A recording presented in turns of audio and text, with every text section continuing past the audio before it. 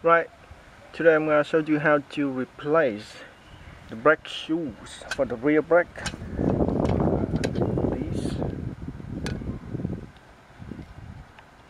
for the Toyota Matrix model 2003 to 2008, Toyota Corolla 2003 to 2008, and Pontiac Vibe the same year, 2003 to 2008. Alright, so first you gotta do is you gotta remove the wheel, of course, right? Then you gotta remove this drum here. And to remove the drum, basically you just pull it straight out. And if you are Arnold Schwarzenegger, you just hold right here and rip it right out. But since I'm not the governor, or maybe someday I will, I'm just going to use two small bolts. There are two holes on the drum, and you get the bolts and thread it in, okay? And then you start turning, but you got to do it evenly, okay? So you do like a little bit on this side, and then a little bit on this side, like that, and keep doing until the drum came out. First, I think I got it loose. Alright, so you can get rid of the dust here. Too much brake dust inside this thing. So let me show you the drum here. See the two bolts. When the bolt comes in, it's starting to push out from the metal piece here, so it helps pushing the drum out. Right, so here's what it looks like inside. So basically this is only held by 5 springs. One here, one here, one here. This one here go all the way across, and this one on the top. So 1, 2, 3, 4, 5. And all you got to do is to remove 4 springs, and you're good to go. How hard can that be, right? So let's get started. Alright, first let's try this spring. Remove this spring on the bottom. You can use this locking plier, or you can use this, something like this, groove pliers. But I find it easier to use a locking pliers because it's just easier, especially the one with smaller tips like this. This one's got bigger tips, so you only have limited space in here, so the smaller tips will make it easier for you to work on. Right, just grab, hold, pull.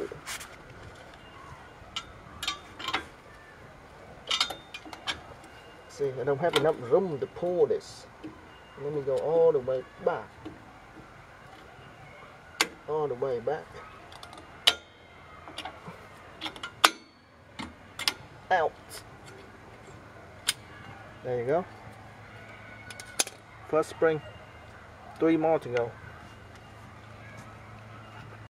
Alright, next you got to remove this spring here. And this is only composed of 3 parts: the spring, the washer on the top, and the pin in the center. The pin go all the way from the back all the way to the front, and it's held together by the washer.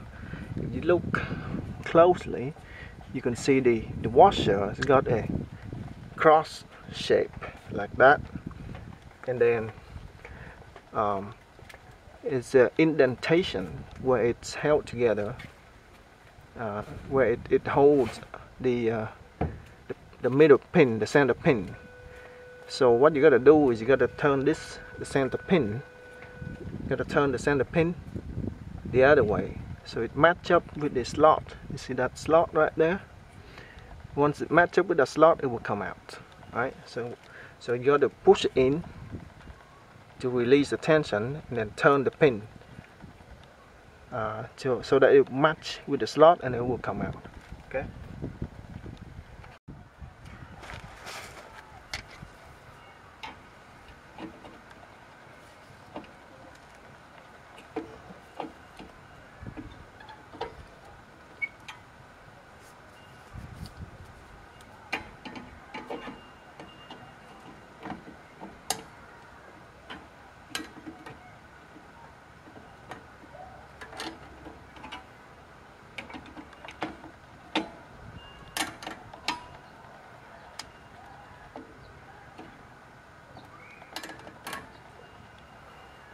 Almost there. So when you push it in, the pins also is pushed in with it. So what you gotta do is you gotta use a finger on the back here to hold the pin on the back. Okay, the top of the pin is on the back, so just hold it so that it doesn't move along with the whole thing. So it will stick out. That way you can turn it. Right.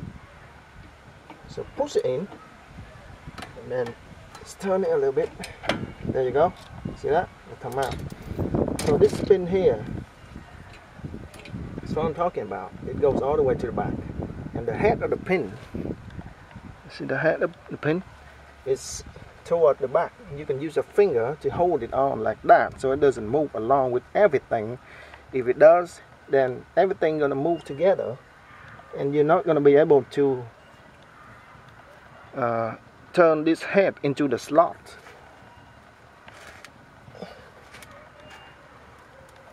So it was like this, right? So when you push it in, you need to have room so that you can push it in. You have to have room so that you can turn this, so it will go out.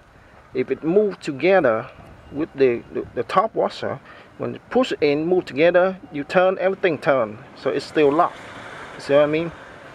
So hold the back like that, push it in, push the. See, now only the top moves. Now you can move the pin and then it will come out like that. Okay, and the spring on this side here is exactly the same thing. Alright, let's try the other one. I find it easier. You use this kind of locking plier and then adjust the clamps about this size so it can fit in here. When you push it in, it doesn't push the pin in. Okay, so give it like that much space. So let's try it. Hand on the back, holding the pin. Okay, so that way I can just hold the plier like this, right? Instead of with this, I have to like release it a little bit, like that. So I don't have enough force to push in when I try to release it like that. Well, this way is naturally like this. I just have to push it in and turn. Okay, almost out. Push in and turn. A little bit more. There you go. Very easy. You know, my hands is free. This way, my hands is free. All I have to do is just grab real tight. This doesn't clamp all the way down. It's adjustable. See that? So just push in, turn, and that will go.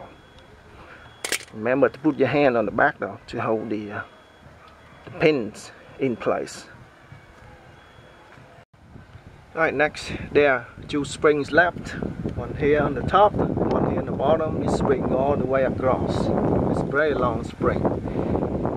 And you only have to remove one spring, which is the one on the top here. Okay, so this spring on the top, it's got a hook like that right here.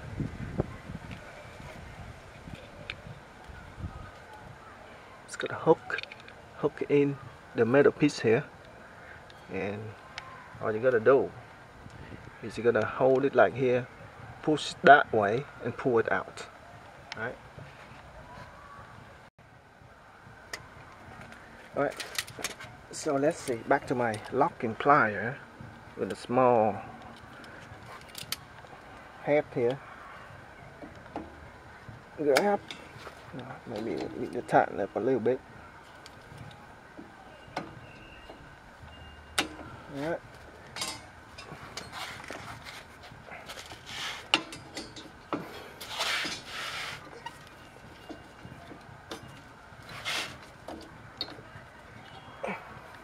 Out like that. Sit. Out, and it comes with this metal piece. So make sure to keep it together. Okay. Alright, so we got one more spring left. But you don't have to remove this spring.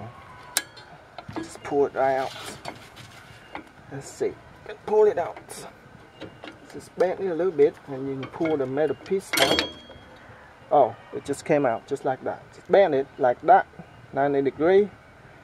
Everything came out. The shoe, this metal piece here. And the rest of the assembly came out. Okay. Alright. That's that. That's that. Now we got one more thing to remove, which is this spring. Oh, there's another spring I forgot to mention. It's all the way down here. So let's remove this spring.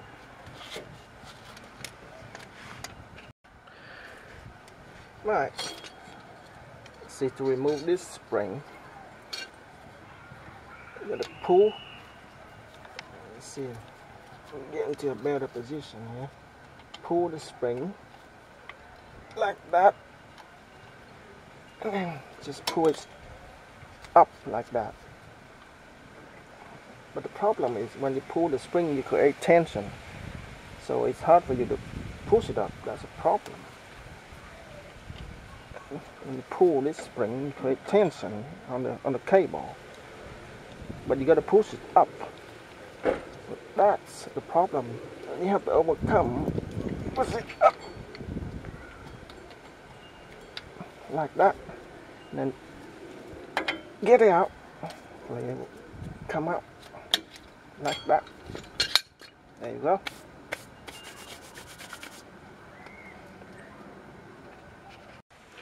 Alright, so next you gotta remove this metal bracket from the shoe. Alright, this one right here. It's held together by this locking washer thingy. So you're gonna need this and a flathead screwdriver. Alright, so I'm just gonna turn this out a little bit. It's easier for me to grab it. And then just maybe adjust my lock, my vice grip a little bit so you can pull this out.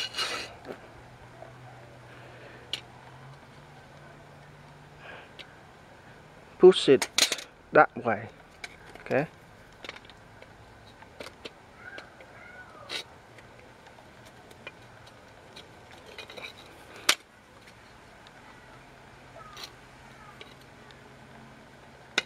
Like that, like that. See here, now we got some space to wiggle your screwdriver in, coming out.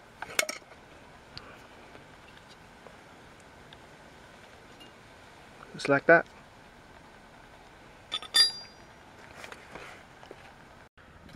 Alright, let me show you something. This is my old pad, and I have to install this, and this goes on the bottom right there, goes in there like so. Right, this can't go on the top because it won't fit. It's gotta go on the bottom like that, and it swings like that. Okay, that's the old one. The new one is different. The new one I received is like this. So this is gonna go in here like that, but this part gotta be on the bottom, right? If I flip on the bottom, it's a mirror image of the other one. So basically, looks like they sent me a wrong part, right? But actually it's not. They just put the spin here the wrong way. So you know, all you gotta do is to remove this pin, because this now, if I put it in like this, right, it won't. It's gotta be on the bottom, right? So it's gonna be like that. But this is the mirror image of the other one. See that? These two gotta be exactly the same. But the new one is the mirror image of the other one. So what you gotta do is remove this pin. So this pin can be removed. Okay, so just hammer it out. Right, hammer it out like that, and then put it the other way around, and then just hammer it back in. That's it. Looks like the wrong part, but they just put the spin here the wrong way. So now we got exactly the same part. See? So there's a big washer on the top here. On the bottom, there's no washer on the bottom. Now it's exactly the same. Alright. Alright, let's put this back in. This go in here like so. Right. Like that. And then you push the pin in.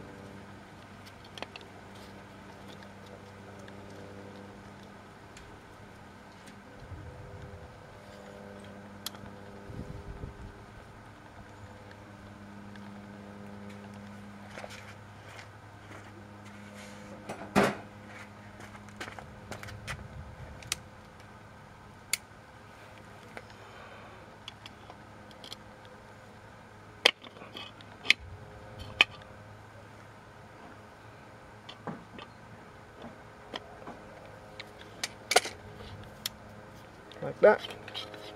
It's in. Alright, so next we got this part here. This is the metal piece that goes on the top next to the long springs, and this is the auto adjustment thingy.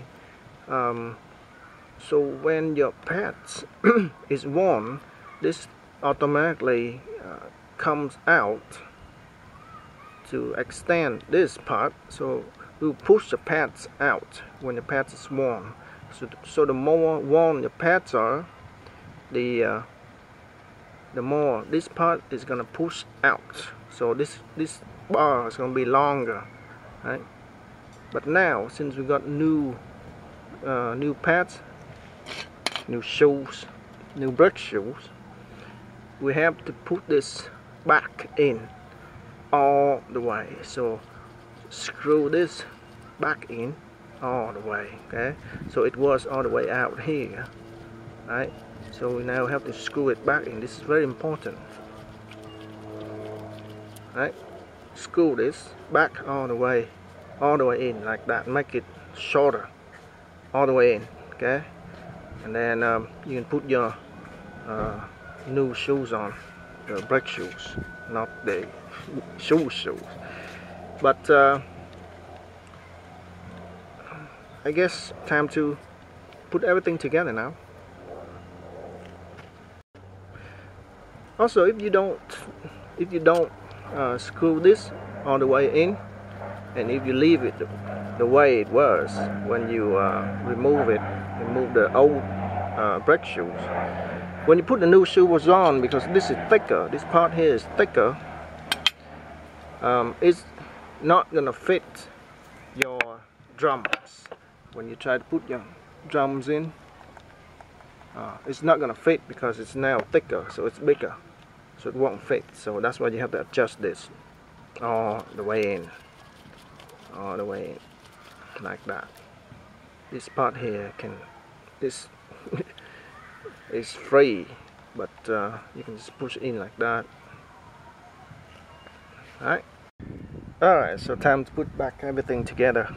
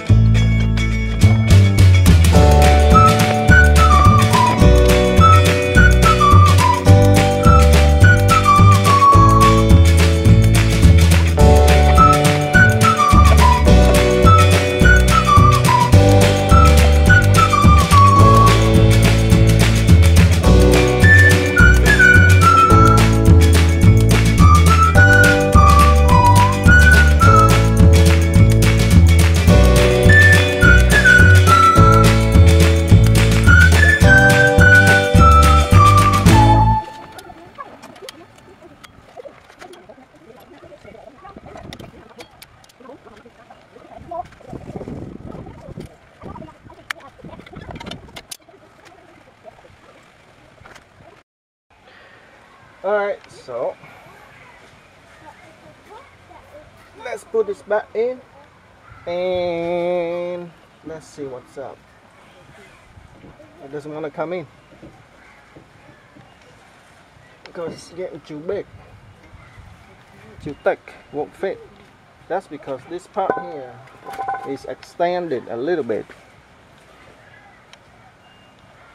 The reason why I have to extend it because it's a little bit loose.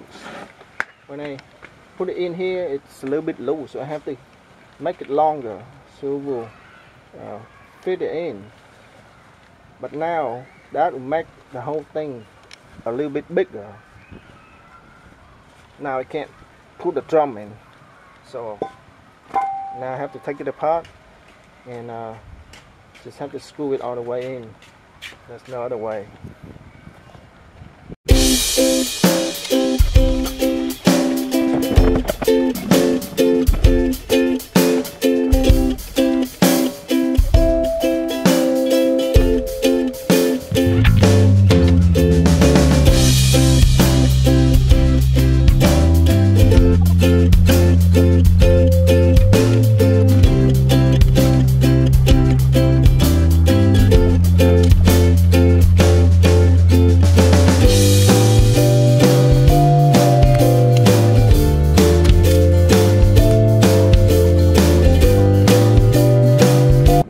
Right, moment of truth here.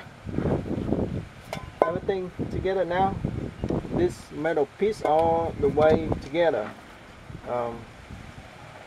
First it's a little bit loose, so I have to release it a little bit, but it doesn't seem to work that way, as you can see. So now it's all the way in. Let's see if it fits. Let me double check everything here, see if everything is in place, nothing wrong. All the springs are there, everything good to go.